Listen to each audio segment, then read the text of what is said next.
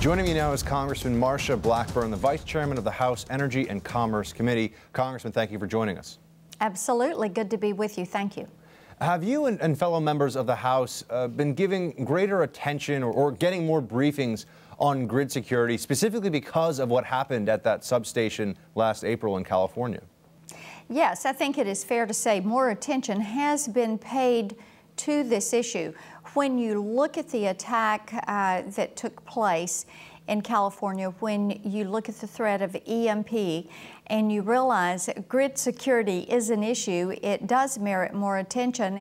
Now, we heard earlier from Representative Henry Waxman. He's a fellow member of the Energy and Commerce Committee. He said in December that the electric grid is not adequately protected from physical attacks, specifically in the case of terrorism. Can we say that that's the case? I mean, how seriously are we taking terrorism as a threat to the power grid? Well, my hope is that we will put more attention on all of our critical infrastructure, whether it is our nuclear power plants or whether it is our electric power generation system and the power grid. All of that deserves a little bit more attention. Now, one of the things I think that is fair to say is that industry probably has been in the lead on this, finding ways to protect the grid and sharing information.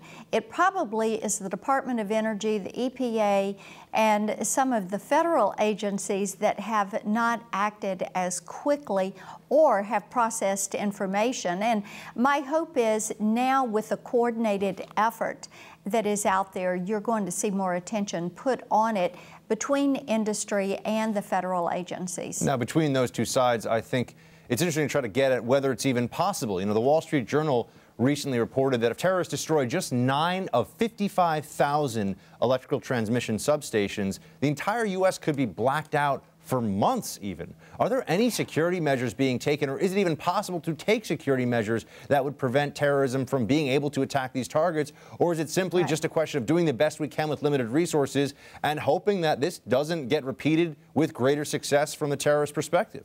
Right.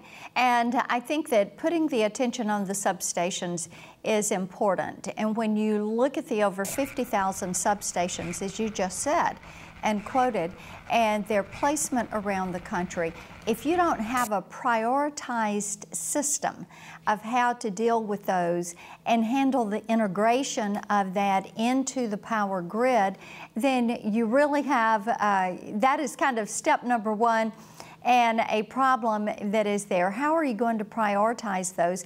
What is the integration going to be, and what is the communication going to be to prevent those? Now, one of the things that is coming forward from the substation, electric substation coordinated effort is doing some role-playing and disaster planning, and they just recently completed an exercise called Grid X1, where they go through and they're mimicking, doing kind of a war room, if you will, and mimicking an attack and how they would carry forward with making certain that we kept our power up.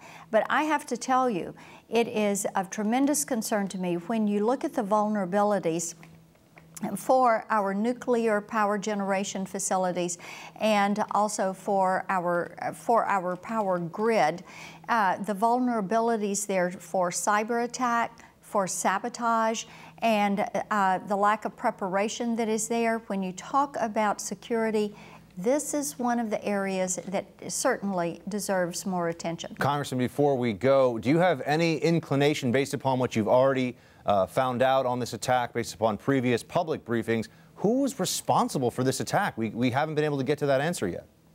No, we have not been able to get that answer, and we are very hopeful when we have our briefing that we're going to be able to get a little bit more information, and hopefully they know by now exactly who was responsible for this attack, and the hope would be that they are going to face the felony penalties that should be placed upon them.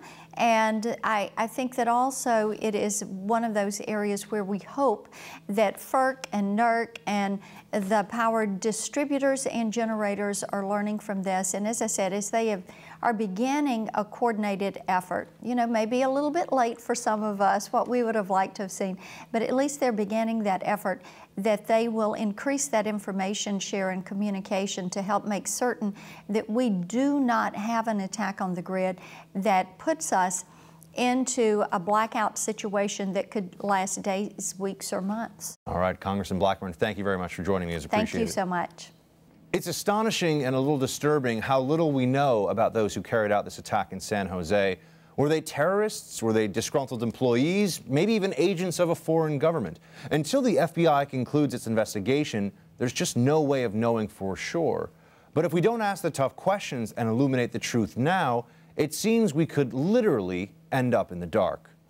The truth often lies somewhere between the sensational and the mundane, and our mission is to find it.